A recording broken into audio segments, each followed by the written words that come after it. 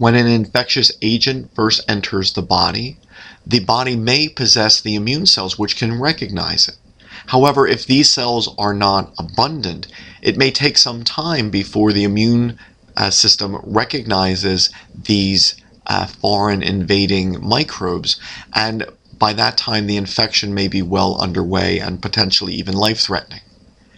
After an immunization, there are hundreds, thousands of memory B cells and memory T cells, so that when a foreign agent enters the body, the immune system recognizes it far more quickly and mounts an immune response far more quickly.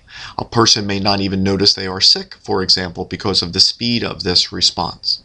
So the purpose of immunization is to generate these memory B and T cells, which will make subsequent responses to a microbe much more effective.